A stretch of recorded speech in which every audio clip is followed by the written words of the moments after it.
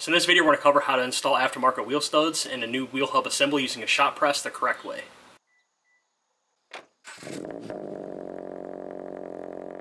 So there are ways that you can do this without using a shot press, like hammering them out and then just kind of impacting a lug nut on to pull it through.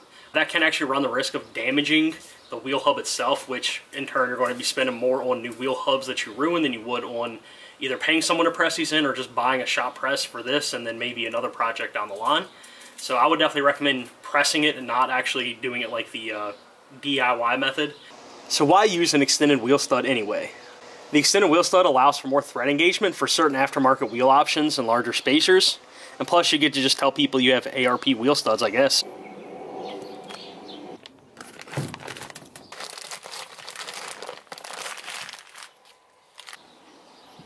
So here are the wheel studs, then we have your wheel hub assembly. This can either be one that you pulled completely off of the car by taking off the typically 4 bolts on the back there, or it can just be a brand new OEM one like in our case. If you are buying new ones, I would definitely recommend getting an OEM hub, not like an aftermarket eBay one. One thing you're also going to need, psych, you're not going to need an expensive little toolkit or anything. So all the tooling you really should need are just 2 beefy sockets. Then we should be able to get the current studs pressed out and the new ones pressed in using just 2 sockets and the shot press. Take our 2 sockets and then just place them either side, basically like that.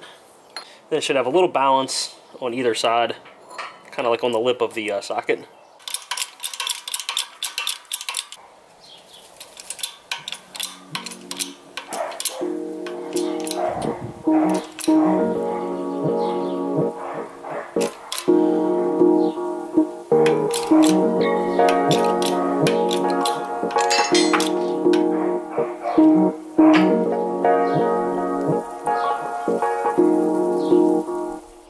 So there we go, we got the first stud pressed out, so now we just got to get the rest done.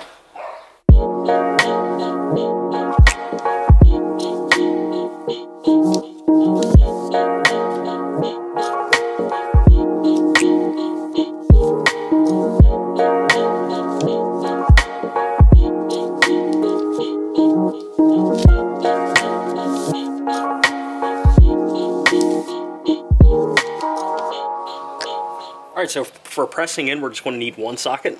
We're going to go and flip it around. You want to make sure your socket is definitely deep enough. Oh yeah.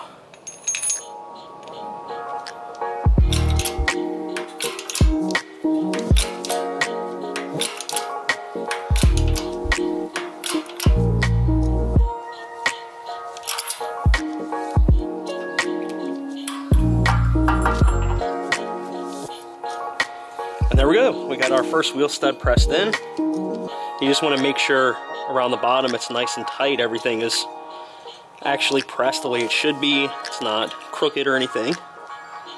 So now we just got to get the final 4 back in.